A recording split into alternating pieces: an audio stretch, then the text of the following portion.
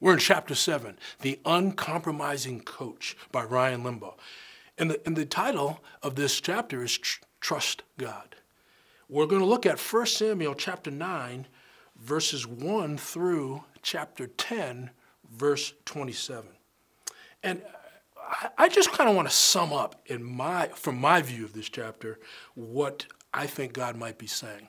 And it's in a verse. It's actually two verses out of Psalm 84, verses 11 and 12. And it says this: the Lord God is a sun and a shield. He gives grace and glory. No good thing will he withhold from those who walk uprightly, because he trusts in thee. What a promise that is. I mean, you can't beat that promise. There's no athletic director. There's no, owner of a team or superintendent or board of directors, whoever's hiring and firing you, coach, they could not give you a better promise than that. Nobody can. Imagine that. God says, I promise to you that if you walk with me uprightly, I will not withhold one good thing from you.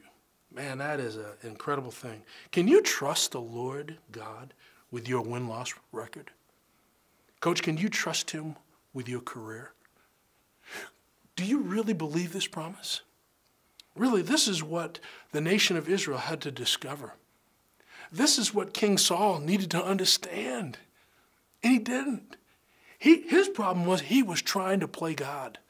At the same time, he was trying to trust God, and it just doesn't work.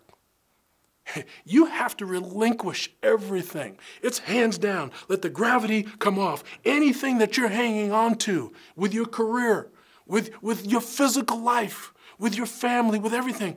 Can you not put that all in the hands of God? Can you not trust him with it all?